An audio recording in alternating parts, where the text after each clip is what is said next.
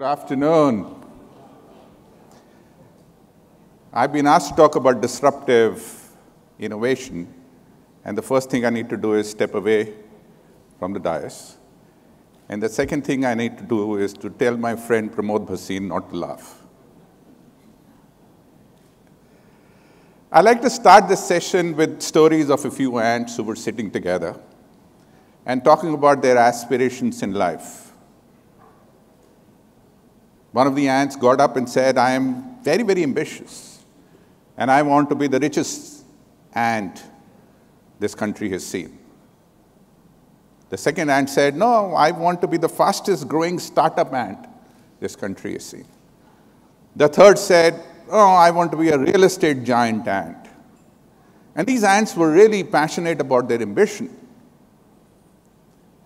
And in the corner of their eyes, they saw this one ant who was looking out of the window with her legs up and laughing her head off. So they turned to that ant and said, hey, Anita, why are you not participating in this important conversation of our future? She turned to them and said, because I don't want to be an ant anymore. I want to be a butterfly. The journey of disruption starts when you decide you don't want to be an ant anymore. It starts with the dream of being somebody other people think is impossible. And all the ants turned to Anita and said, impossible. What is impossible? High-performance teams are those teams which do stuff others consider impossible. High-performance individuals do stuff others consider impossible. How would this impossible happen if everybody is investing in incremental possibilities rather than attempting the impossible? How would disruption happen? How would change happen? How would butterflies be born if all you are thinking about is how to be a rich ant, a fast ant, a real estate ant, or a startup ant? But that's the theoretical framework. From a practical point of view, how does one think about disruption in their personal lives? I don't have an answer, but I can tell you how did I evolve my thinking through a few stories which originated in my childhood, which shaped my thinking. And then I'm going to talk about some of the disruptive experiments which I saw in my career, and then see if we can connect them. And if they inspire you to start thinking of your life as a butterfly rather than an ant. My first life lesson happened actually when I was 4 years old. We were playing cricket. I was in a city called Nagpur. We were playing cricket with a group of friends of mine. And one of my friends hit the ball and it broke the window of my neighbor. And that guy was a scientist. His name was Chalpati Rao, Dr. Chalpati Rao. He got very angry. I went to his door because I knew him and it was my ball. I knocked on the door and says, Uncle, can I have my ball back? Now, we are talking about a scenario where an environment, unlike today, where everybody was allowed to hit your kid, right? Everybody was allowed. Predominantly because he was doing the parents' work. So, So he gave me a whack, number one. Number two, he took me inside, tied me, to a chair with a rope facing the window I had broken to teach me a lesson.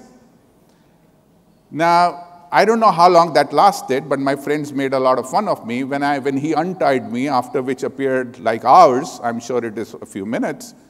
I was sitting outside crying and howling. My mother ignored me because she said it teaches you well. Right, so if somebody else has given you the lesson, great. There was an aunt who stayed right above our house. Her name was Mrs. Anand. She saw me. She called me. My name was Mintu. She said, Mintu, come up. I went up. She put me on the dining table. I was standing there, and she says, "What happened?" I cried and told her what exactly happened. And then she said, "What are you going to do about it?" I told her the story all over again. Then she asked me, "What are you going to do about it?" It was 6th or the 7th time that I started understanding that the question she is asking is different to my story. And the time I understood it, I remember it very clearly. I got down from the dining table, silently went down, picked up a brick and broke another window of my neighbor. And then knocked on his door and says, "Uncle, I have already got the punishment for breaking the window, so you can't punish me again." And he was very nice. He took me inside, gave me a piece of cake, and I took the cake to my mother and told her, "I told you so." But the lesson from that whole event to me was that shit happens. 50% of the time when you toss the coin, it will land on the side which you don't want it to land. The question is not what you do, improving the art of tossing the coin, it is how quickly you toss it again. So your response to those events is what creates disruption. That was my first lesson. My second lesson happened when I was 8 years old. We were getting transferred from Nagpur to this beautiful town called Pantnagar in the foothills of Himalayas. And we were on a train. And I was this really odd character who liked to run off trains. Unfortunately, my mother and father and my 2 brothers were sleeping. The train stopped at Ratlam station. Off I went because it was a secret. Everybody is sleeping. I am on a platform. Nobody can do anything about me, other than the fact that after 2 minutes, the train started moving out of the station. Now, the overconfidence in me at that particular time, and Pramod will tell you that nothing has changed, but I assumed that I would be able to run and catch up the train. So the train started moving. After some time, I walked to the train, tried to pull myself up, but because there was no power in the legs, when you are walking, I fell. Fear.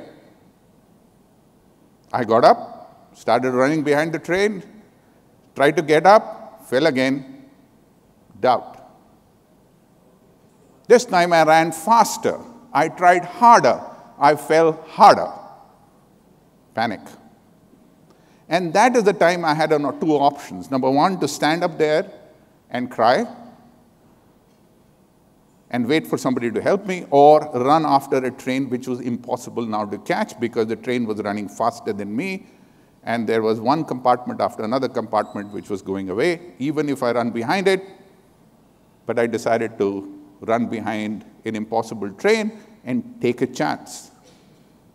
So while I was running this losing race, there is a vegetable vendor who was selling vegetables somewhere. She saw all this. She ran, she caught me hold of the knickers and threw me in the guard's compartment. And it's only a few years later that I told my mom that what had happened. And then she gave me a nice tight whack at that time. But the second lesson in my life is, how would impossible happen if you don't chase impossible trains? How would irrational things happen when all your actions are about rationality? If you're not going to take chances which you are sure are not going to work, how will those chances work? Disruption, innovation is all about taking chances. If you're not going to take the chances, the first step of disruption has not happened. That was my second lesson. My third lesson was a little more interesting and a little more graphic, but I'm going to share it anyway, and I hope people don't put out this video, but it's an interesting lesson. So now we are in Pantnagar, and again, remember those days where not only your parents will allow everybody else to slap you around, but they will also often do it. And if you ask them what happened, he says, "I just felt like it," right? But I was this obnoxious child who was bored very easily, so I designed this game where I would stand on a dining table and then shout at my mother and pick up her favorite glass, and if she can come by 10, the glass will be saved, otherwise the glass will be destroyed. So she first, tried to love me and explain to me that's not the game to be played, and I enjoyed it because I was getting my mother's attention, so I broke the second glass. Then she slapped me. I said, that is fine, I'm used to it. And I broke the third glass. Then she kept quiet. Now, that means that something big was about to happen. In came my dad. And he says, what happened? She says, he broke 3 glasses today. So my dad looked at me and says, why did you do that? He says, because I was getting bored, and I did it. There was no repentance in my voice. Now, during these days, there is a punishment which was very common, which is strip the boy, throw him out of the house. So I was stripped, other than my little underwear, and I was thrown out of the house. So I was on the porch of the house at about 6 o'clock, 7 o'clock in the evening, and it was very humiliating. So I did the first thing, which normally every child would do, say, sorry, I will never do it again, cry very loudly so that everybody is afraid. Obviously, my dad had seen it before. He knew me better than I knew myself and ignored it. Now, the second problem really came in is, what will my friends think? And one friend passed and started giggling and ran to get the other friends to see the punishment was about to be meted out, and it would be a big fun. Now, I had to do something disruptive to be able to protect myself from that eventuality. So as all my friends converged, I started climbing a tree.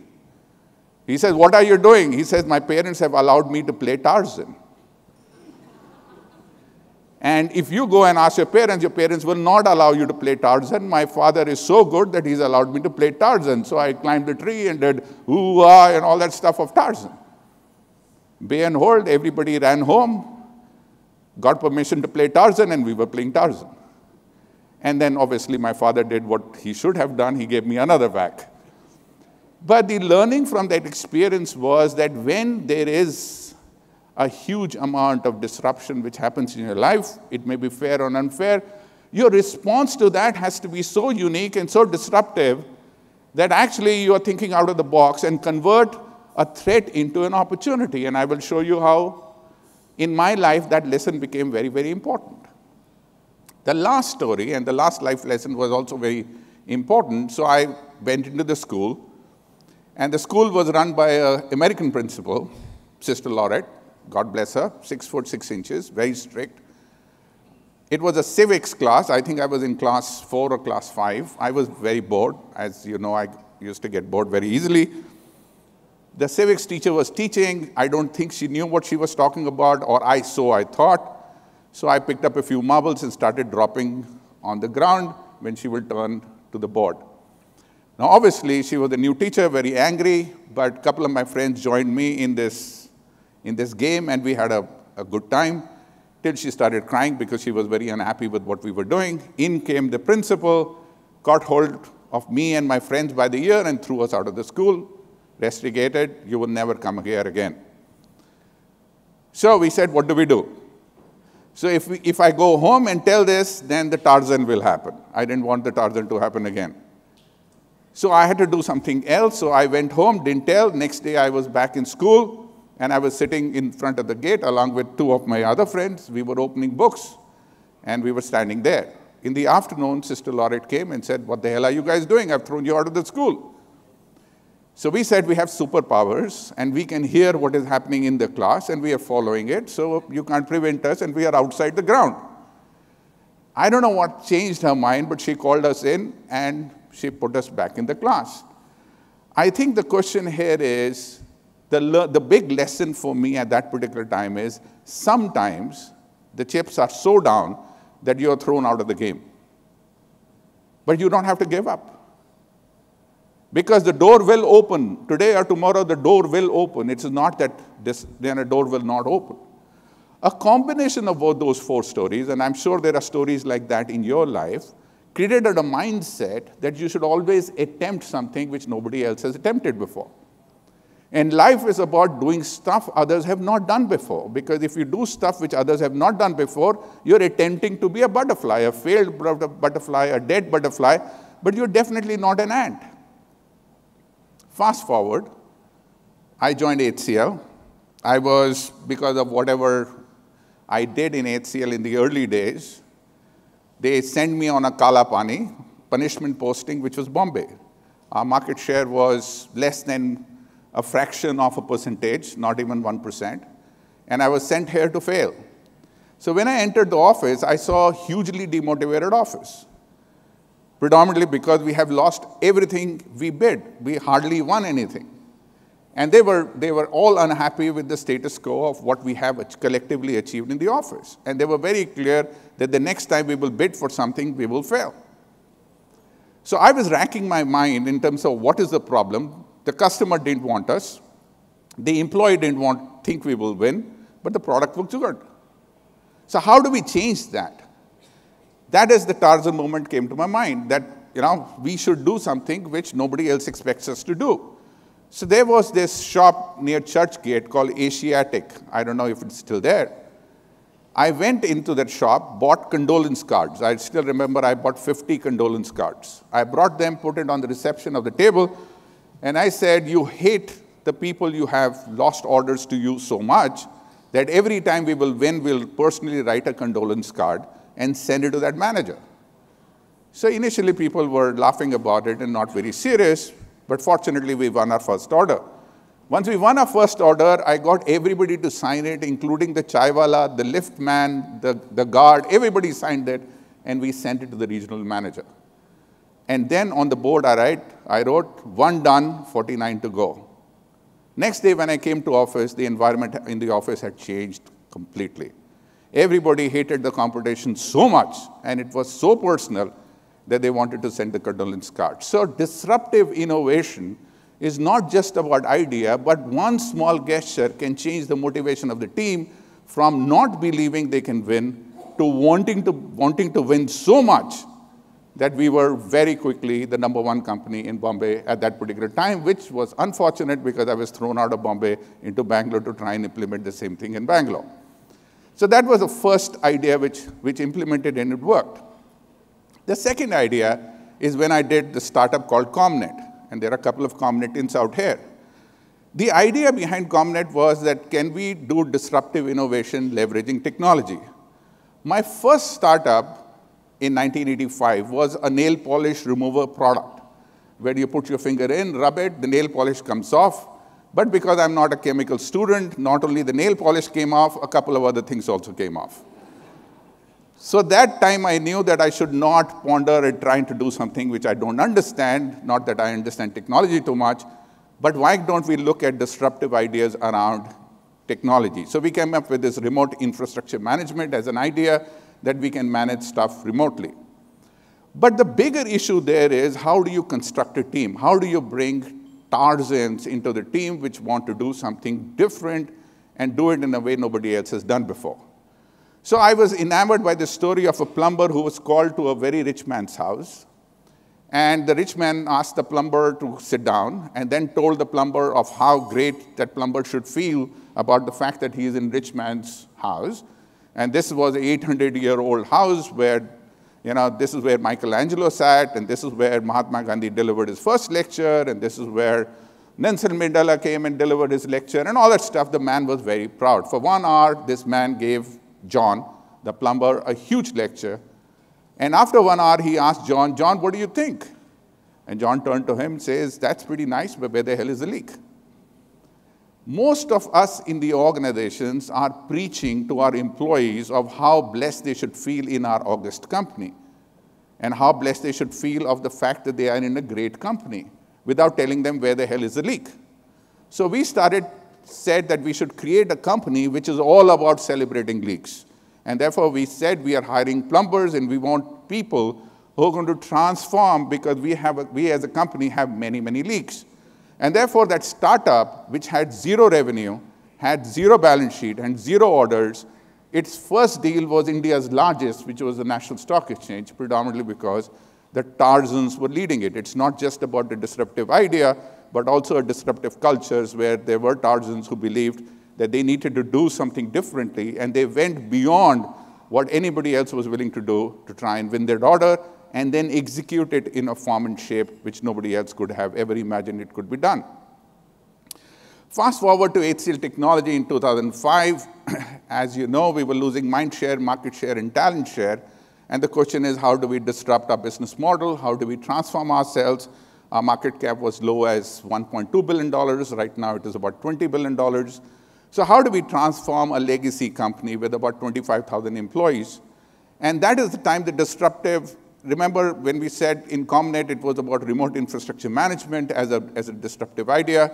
Here we said, we do not have ideas around the product category, right? It's the same software services, the same BPO services, the same engineering services, which everybody is delivering.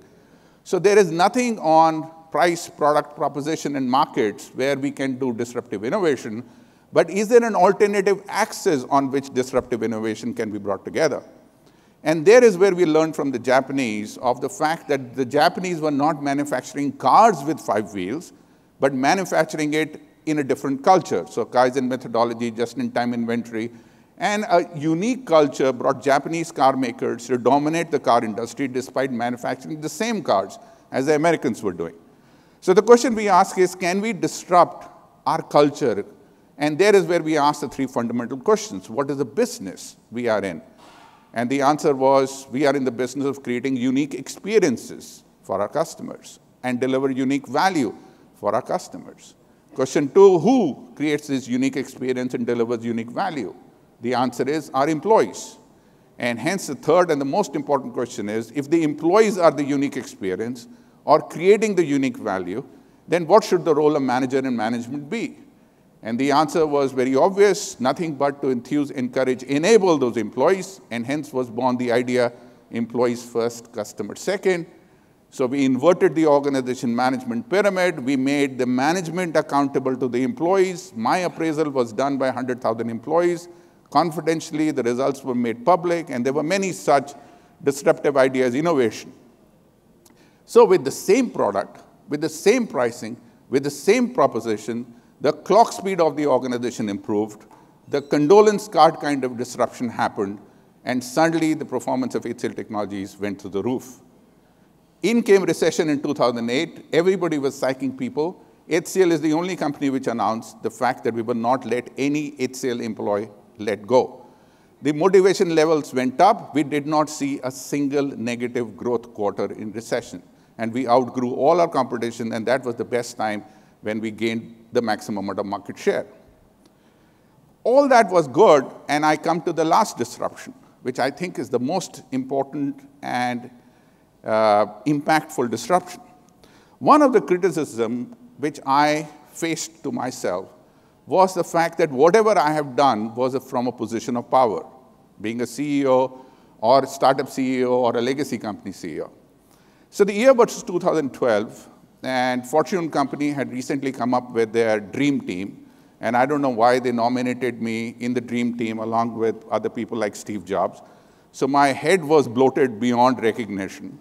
And then New York Times did an article, and my head bloated beyond further recognition. And I walked up to my mother with this bloated head, which had great difficulty of entering the door, and said, look how proud your child has made you. And she says, what happened? I explained to her what happened, and was waiting for her to say something like, I always knew, when I gave birth to you that you were born special. But she didn't say anything like that. She is a teacher, so she took a copy, English copy.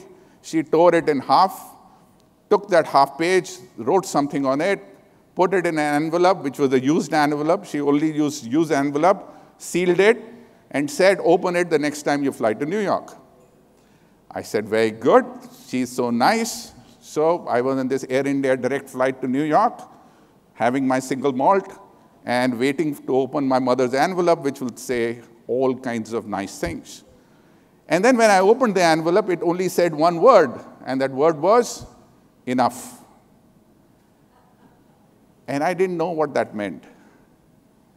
When I landed in New York, I called her back and says, Mom, what does this mean? She says, if you don't understand it, you will understand it on your way back. So I did understand it on a way back, and that is the time I decided that it was enough, and therefore I needed to do something very different. The reason I'm telling you this story is sometimes disruptive ideas come from others. The question is you need to listen to them. It is not necessary that you know what the right answer is, but sometimes other people tell you when enough is enough. So in 2012, we started a journey, a disruptive journey of working with your wife, by the way. I don't know how many of you have attempted that. And we said that we need to transform the way education is rolled out in this country. We have 144 million children in our 740,000 government schools. The learning outcome by any standards are very poor. Most of them can't count beyond 99 or construct simple sentences. But more important is 36% of them drop out of school at the age, by the time they reach grade 5 because they don't understand what is happening in the class. So therefore, on one side, we say we are young, but on the other side, we are potentially creating not only an employment problem, but an employable problem. And therefore, I decided, along with my wife, to try and see if at Sampark Foundation we can use design thinking, collaborate with large global thinkers, especially at the Harvard Business School, and come up with disruptive ideas which would transform the education system in this country. The core idea there was that the same three questions as in HCL: what is the core business of Sampark Foundation to transform learning outcomes? Where does learning outcome get created? In the interface of the child and the teacher. Who creates the learning outcome? The teacher. So what can we do to enable the teacher? What can we do to enthuse, encourage, enable the teacher? So we said we are going to focus on disruptive innovation in the classroom transaction between the teacher and the child in an environment where there is no electricity, no toilet, no nothing, but we will disrupt it. How do we disrupt it? We were inspired by Bollywood. Can we bring Bollywood songs and dance into the class? In absence of electricity, can we use an audio device with very large battery which can last for 3 months? Can we use Vidya Balan, Munna Bhai MBBS voice to be able to ignite a classroom? Good Morning Mumbai, equivalent of that. Can we learn from Mary Poppins and create a Sampark Didi which is endearing? Can we train teachers to take this device to the classroom along with other innovative teaching learning material? Can the teacher suddenly feel the love and desire of the child to learn because she has brought in a disruptive innovation and want more? So we rolled that out, and the results were magical. We have 76,000 schools under our program, 7 million children right now. We're taking it to 20 million children in the next 2 years. And the learning outcome, remember I told you that the learning outcome in grade 5 was most people did not know how to count beyond 99. In grade 2, as per the third-party assessment feedback consulting done, in grade 2, 76% could do 2-digit division and multiplication and construct simple English sentences. But the disruption happened not in the classroom. The disruption happened by an idea where we asked these children to perform. We asked 7 million children to perform a play in the village square in English called My Family. This is my father. He works at the farm. He works very hard. I love my father. This is my mother. She makes very good bhindi. And I love her, and I love my sister. So this was an English play performed in all our schools in their village square in English. And after that, the parent participation of the school completely skyrocketed. The point and the summary of what I'm making to you all is very simple. The ideas of disruption are not big ideas. Ideas of disruptions are in your stories and in your hearts. You have to decide the day you wish to be a butterfly. Otherwise, you can spend all your life being ants and die like an ant, and nobody will notice you. It is time for all of us to think, for our country, and find our butterfly moments in our childhood lives. Find that person we have lost on the way. Find that spirit who wanted to do something which nobody else has wanted to do. Find that person and bring it to today.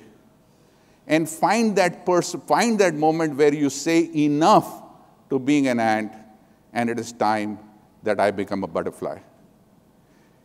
Being a butterfly is what all of us were meant to be. Go, fly, be a butterfly. Thank you.